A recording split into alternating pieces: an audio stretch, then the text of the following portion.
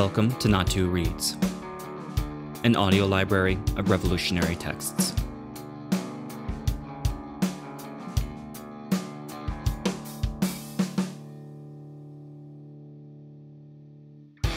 Scripting the Change. Selected writings of Anuradha Ghandy.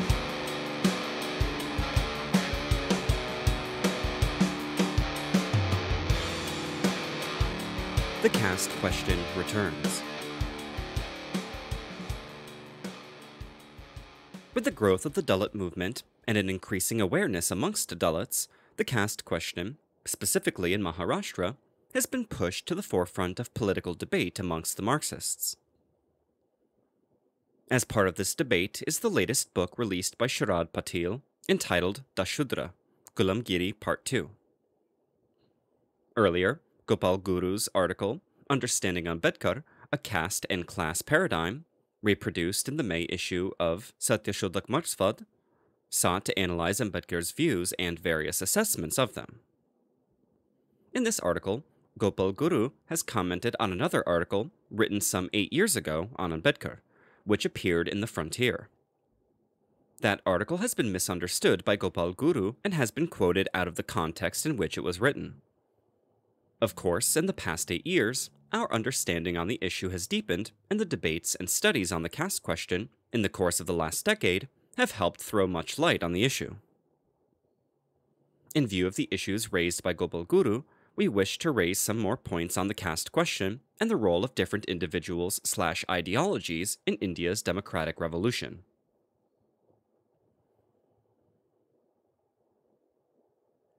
Ambedkar, Marx, and Democratic Revolution. Marxism has been an issue of debate in the Dalit movement for a very long time. As early as 1956, Dr. Ambedkar gave a speech at Kathmandu comparing the ideas of Marxism and Buddhism. In 1958, when Dada Saheb Gaikwad and Dada Saheb Rupavate split the RPI, the major criticism of Rupavate was that Gaikwad was a communist. Again, in 1974, when Raja Thale and Namdev Dhasal split the Dalit Panthers, the main accusation of Thale was that Dhasal was a communist. And later, Rao Saheb Kaspe, Sharad Patil, and others have sought to link the views of Ambedkar and Marx. And even now, in the course of the Riddles in Hinduism controversy, it was decided at a meeting attended by all Dalit organizations that the Dalit movement and the left movement should come closer. So the question of Marxism keeps surfacing again and again in the Dalit movement. Today, many of the present-day leaders of the Dalit movement go on a tirade against communists, but see no harm in associating with such caste-ridden parties as the Congress I and the BJP. Why does this happen? For two reasons. Firstly, the traditional communists, specifically the CPI and CPM, have not understood the caste question in India, and have often taken a reactionary stand on the Dalit question. Secondly, the established leadership of the present-day Dalit movement does not seek a total smashing of the caste system, but only certain concessions within the existing caste structure. It is primarily for these two reasons that the leadership of the present-day Dalit movement tends to take anti-communist positions. Is it not a fact that the CPI and the CPM have turned a blind eye to Dalit oppression? Why do the likes of Dange, Rendavir, Ranadive, Nambudrapad, etc. not hesitate to quote from the Hindu scriptures, but are afraid to take an open stand in support of Dalit rights, thinking that they may frighten off the Hindus? Why do the establishment communists, in their electoral games, run after the Hindu majority vote? Can such people really be called communists? On the other hand, how could a supposed Dalit leader like Gave get totally linked with the Congress I and the government? How could a person like Cobra Gade have regular joint meetings with the Hindu chauvinist BJP? Or why did Dhasal and Ramdas Athawale lend support to that most casteist and reactionary outfit, the Congress I? While doing all this, can they really be said to represent Dalit interests? Thus, it is not a question of whether the communist leadership is bad and the Dalit leadership good, or vice versa. The history of the last 3 decades has shown that the bulk of the traditional leadership of both the communist and the Dalit movements have been basically reactionary. But in both these movements, there have been bright sparks of hope. The Naxalites broke from the traditional communists when the Dalit Panthers broke from the traditional RPI. Today, however, both of these have split into numerous factions. While the Naxalites are today at the crossroads on how to advance, they too did not develop a theoretical framework on how to deal with the caste question in India. Also, the original Dalit Panther movement has lost its character of revolt while losing itself in ruling class politics. In Maharashtra, it was really the Dalit Panther movement that once again pushed the question of caste oppression to the forefront. In 1973-74, the movement broke out as a revolt against caste oppression and against the passive, compromising attitude of the RPI leadership. The revolt took the form of an upsurge, resulting in pitched battles with the Shiv Sena and the government, and also of a cultural upsurge against Hindu cultural norms and literature. It is this movement that also pushed to the forefront the debate on caste among certain Marxists in Maharashtra. It is also a fact that, in India, caste is an important aspect of the life of most people. Social relations, marriage customs, religious norms, and even one's friends and associates are determined by caste. Voting patterns take place on caste lines, in job preferences, the caste factor counts, and even in the sphere of cinema, bureaucracy, and administration, the caste factor is of key importance. Even today, people's identity is primarily through their caste. Whether I am a Kumbi, Teli, Mahar, Brahmin, etc., is what is of importance to the society and not myself as a person, as an individual with all my individuality. I, as an independent being, is of little importance to society. And, as caste is all-pervasive, those at the bottom of the caste ladder face the maximum discrimination, while those at the top gain the maximum privileges. While Rajiv Gandhi can speak eloquently against apartheid, racism in South Africa, he says not a word against the inhumanity that exists within the caste system in India. While in South Africa, blacks are treated as inferior, in India, Dalits are not only looked on as inferior, but are also debarred from living in the locality of higher castes, especially in villages, from even drinking water in higher caste houses, and from all forms of social and political rights. If racism is inhuman, casteism is not only inhuman, but barbaric and medieval. Therefore, an important aspect for the democratization of society is the total abolition of the caste system, and specifically, all forms of caste oppression. Today, India is a backward society where pre-capitalist and semi-feudal relations affect social relations of production, and where feudal and backward thinking dominates our outlook. Caste is a major social prop for the continuation of this backward semi-feudal system. Today, 40 years after independence, there is much talk of modernization, industrialization, growth, etc. But in India, modernization has not taken place with any significant democratization of society. Nor has capitalist growth taken place with much significant revolutionization of the relations of production. Capitalism in the West was a revolutionizing force, wherein the bourgeois democratic revolution smashed all the old feudal relations and reorganized society on a new basis. In India, capitalist growth, initiated, nurtured, and led by the imperialist powers, is of a distorted and warped character, and has only superimposed new factors on the old existing relations of production.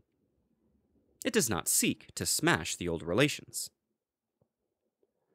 So, along with the supercomputer, you also have the wooden plow. With modern telecommunications and television, you also have sati. In spite of the modernization of the cities, you also have the deep-rooted caste sentiments. Democratization of society means, primarily, smashing these old feudal institutions. In economic relations, in the reorganization of political state power, and in social relations between man and man. Basically, the essence of the dogmatic struggle must be to build a truly independent India, along with a thorough revolutionization of all economic, political, and social relations. This democratization of Indian society is the first step for the advance of the country. Thus, all those who participate in this process and attack even some aspects of this imperialist/semi-feudal structure are progressive. The dividing line between who is democratic and who is not cannot be posed as whether a person or movement is pro-communist or not, as even we tended to do. Thus, for example, those forces that fight caste, fight, say, for the equality of women, fight against the oppression of nationalities, fight against the oppression of minorities, etc., are all part of the anti-feudal struggle, and are therefore progressive, no matter what their ideology.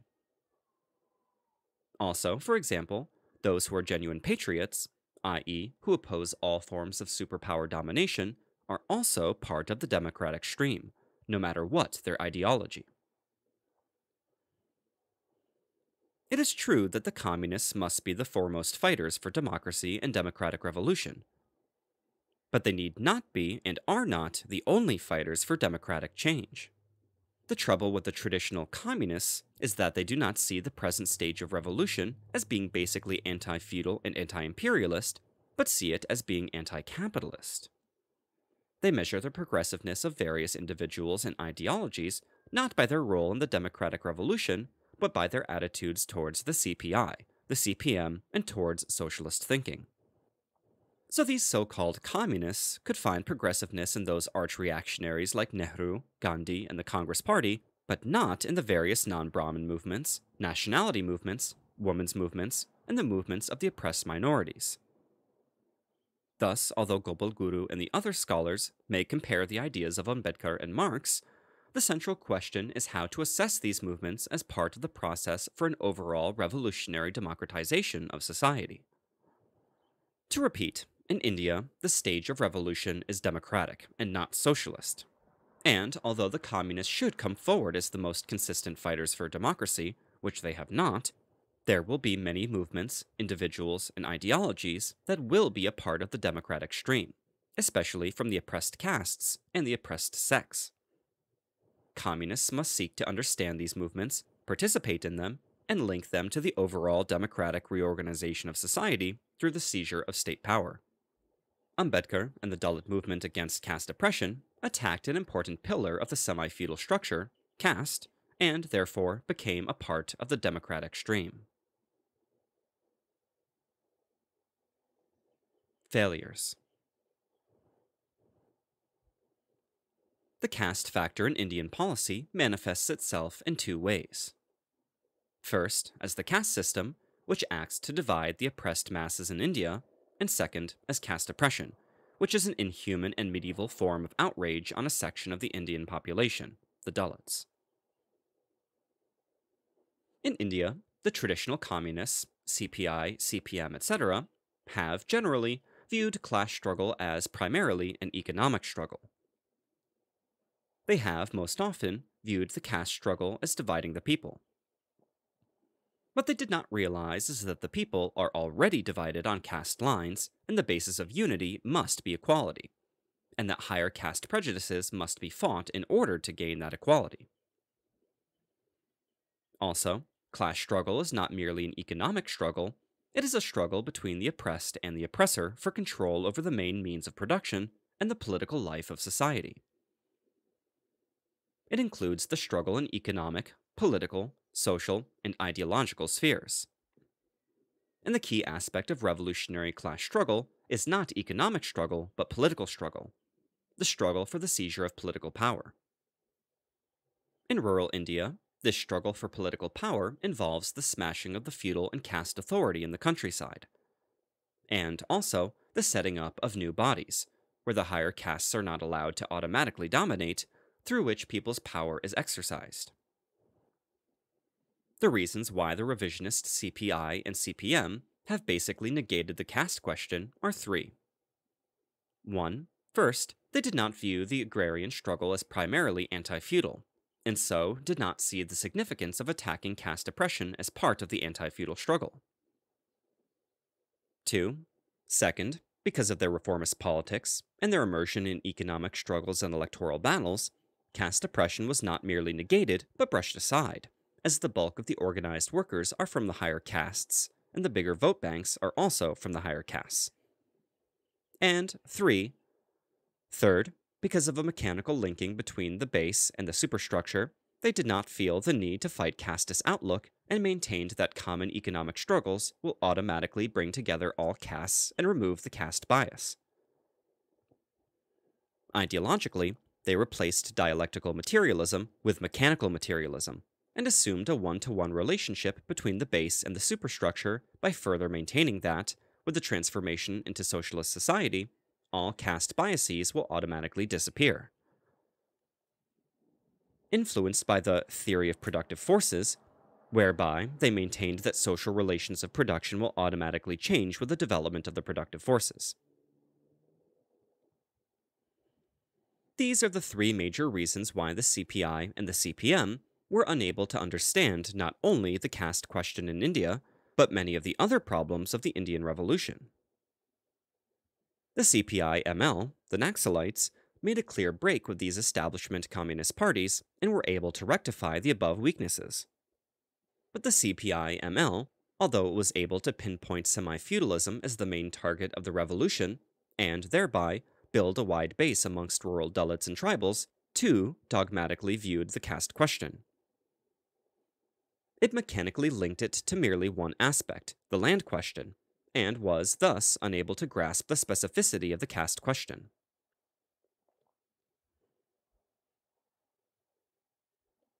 Roots.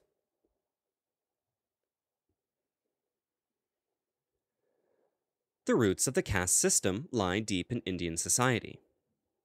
They go back over 5,000 years.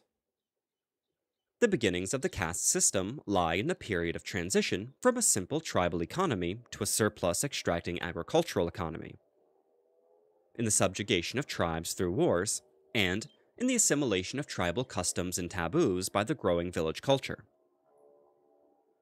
The evolution of the caste system is closely related to the growth of an exploitative agricultural economy, from the primitive tribal economy, where a class of people who controlled land and state power needed caste to keep the vast masses enslaved.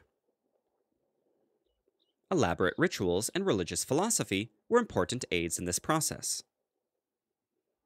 The caste system gained its rigid, developed and hierarchical form by the age of the Guptas, i.e., 3rd to 4th centuries AD. In feudal India, land was the most important means of production. Those who owned/controlled the land and exploited the surplus constituted the feudal exploiting classes, while those who tilled the land and did other occupations connected with cultivation belonged to the exploited class. While it was members of the higher castes who were the feudal exploiters and those of the lower castes that were the exploited, this categorization is general. Ownership or control was not caste-based in an absolute sense, as members of various higher castes, as well as Turks, Afghans, Mughals, etc., constituted the surplus appropriating class. Also, members of the lowest castes tilled the soil.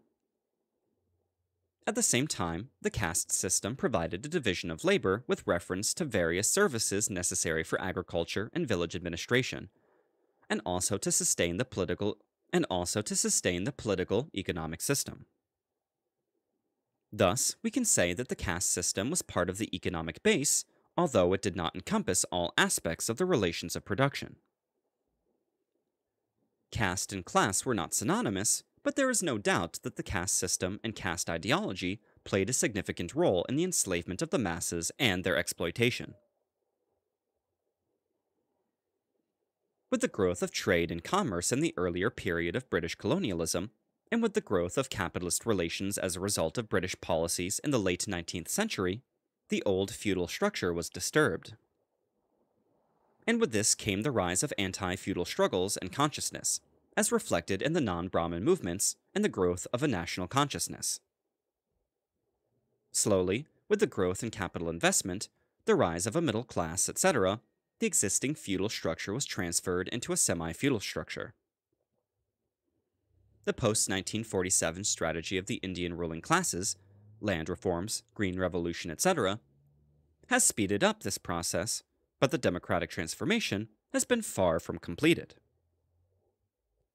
The distorted and incomplete capitalist growth in the country has acted not only to prevent revolutionary change in the relations of production, as has happened with the bourgeois democratic revolutions in Europe, but has integrated a large part of the pre-capitalist relations. Capitalism in India, having grown as an offshoot of worldwide imperialism, has not come as a revolutionizing force, but has grown with all the semi-feudal and pre-capitalist trappings. This is why the old trading castes like the Banyas, etc., are today the textile workers, while the old-time Bangis/scheduled castes are the sweepers in the municipality, etc.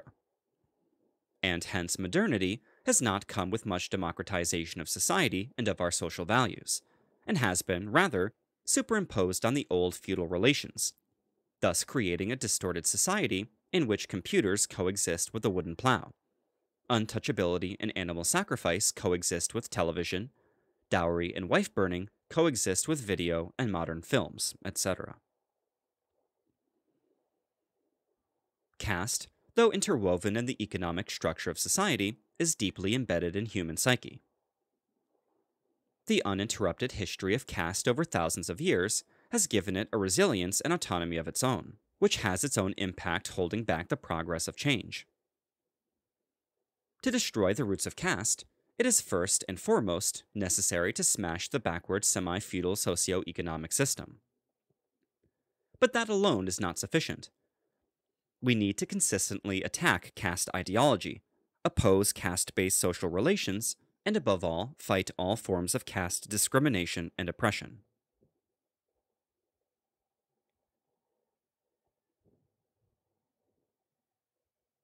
Dalits.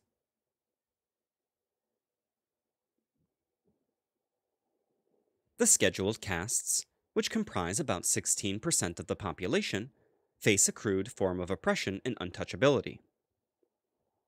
In the villages, this casteism is cruder, while in the urban centers it is more subtle and cunning. Modern thinking may have reduced the intensity of caste oppression, as compared to a century ago, but it has not made it any less pervasive.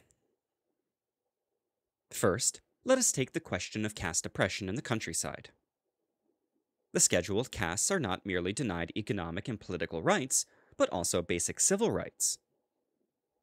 At the village level, the struggle must be led not only for economic demands and for land, together with all the oppressed class, but also for their basic civil and political rights. The struggle must be led for the scheduled castes to freely participate in the religious, social, and political life of village. Even today, the Dalits live outside the main village, cannot draw water from the community well, have no rights to enter in the temples in many places, and even face discrimination in the purchase and sale of land, and also their labor power. So, to smash the oppression of the scheduled castes from its root at the village level, it requires a struggle to undermine the existing caste and patriarchal authority of the village rich, and set up, in its place, the authority of the oppressed masses organized into village committees on a democratic basis. Therefore, the struggle against the local power elite, and against the control of the economic, social, and political life of the village, is the key aspect of fighting all forms of oppression, including caste oppression. In the cities and towns, caste oppression, especially on the Dalits, though less crude than in the villages, operates in many more subtle ways. It operates in the sphere of jobs, education, housing, and various aspects of social life. This has led to the struggle mostly taking the form of a fight for reservations and their implementation, and also the fight for self-respect and dignity. This movement broke out as a revolt in the Dalit Panther movement in the mid-1970s. This assertion of one's identity had begun much earlier. The DK movement under Periyar's leadership in Tamil Nadu, the Satyashodak movement and the Ambedkarite movement in Maharashtra, and the Namantar movement for self-respect and an equal identity. In the urban areas, discrimination against the Dalits takes many more subtle forms, whether in the realm of housing or job preference, or in that of education, especially higher education.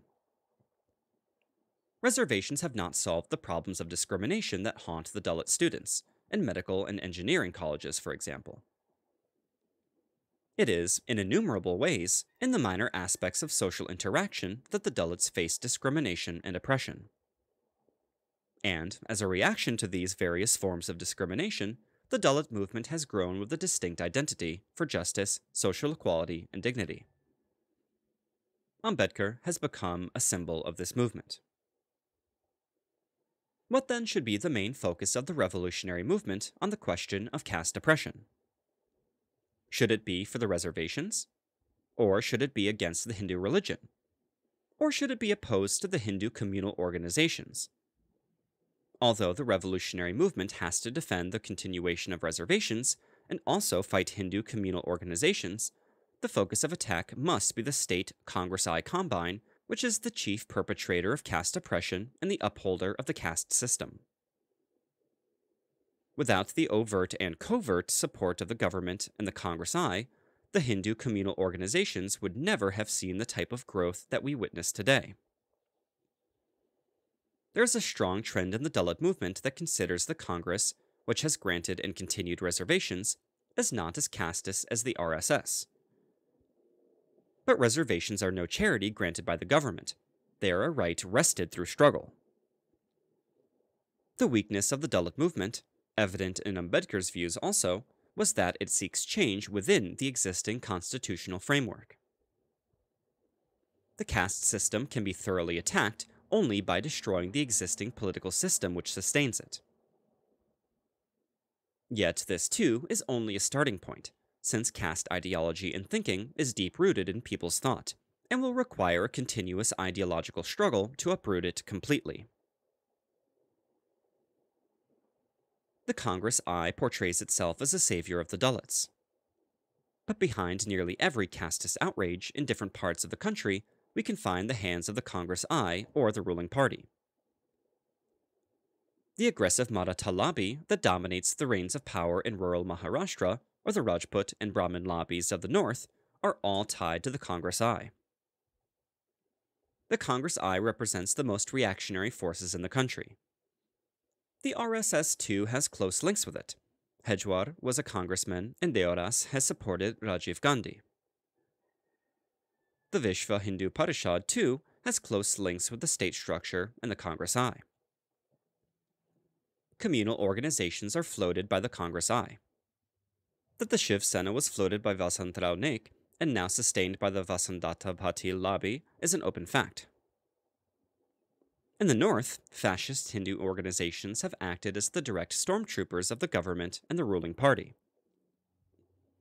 The state Congress I Combine is the most staunch upholder of this existing feudal culture in all its reactionary essence, and the RSS, VHP, and Shiv Sena type communal fascist outfits get direct and indirect patronage of the Congress I, either through influential individuals linked to the government or through funds channelized to these bodies discreetly. It is a convenient division of labor. The RSS, the VHP, the Shiv Sena, etc. yell for Hindu Rashtra, while the Congress I looks more secular as it gives concessions to Hindu fanatics, cleaning the Ganga, broadcasting the Ramayana on TV, supporting the Rashtriya Ekatmata Yagna, and also to the fundamentalist demands of other religious people, while stopping short of giving the full demand of Hindu Rashtra. Therefore, the Indian state and the Congress I represent the most reactionary classes, the feudal, big bourgeois, anti-national, pro-imperialist classes in Indian society, and are the chief upholders of the caste system. While fighting back the attacks of fascist Hindu communal bodies, through self-defense squads, etc., the revolutionary movement has to win over the other oppressed sections among the Hindus and also target their attack against the Congress I and the government. In this struggle, the need to unite the Dalits, the Bahujan Samaj, the minorities, and the secular individuals and organizations, irrespective of their ideological differences, is important. The caste-based mobilization of the Dalit movement has prevented this unity and led the movement into a quagmire of sectarianism. Without this unity, the Dalits can be, and are increasingly being, pitted against the Bahujan Samaj, which have become the mobilizing section of the rising Shiv Sena in such bodies. No doubt this unity is difficult to achieve, but it is also essential. Precisely in order to bring about this unity of all oppressed sections and classes, the movement against caste oppression will have to shed its sectarian character and join the overall democratic movement in the country. Experience in Maharashtra itself has shown that mere anti-caste sentiments, unlinked to the other struggles that unite the exploited and oppressed, such as the One Village, One Well movement of Baba Adhav, have not effectively undermined caste discrimination. Nor can the movement of one oppressed caste for equality hit at the caste system. The workers, the peasants, the oppressed nationalities, and the oppressed minorities have as their enemies, basically, the same forces that are also the targets of the Dalit movement. The Dalits alone, constituting 16% of the population, cannot break the stranglehold of caste, let alone win the battle against caste oppression. The broader unity of the oppressed, cutting across caste lines, is a precondition for winning the fight against the caste system. Thus, the struggle against caste oppression has to be united with the struggle of all the oppressed classes for the overthrow of the existing order and the reorganization of society on a thoroughly democratic basis.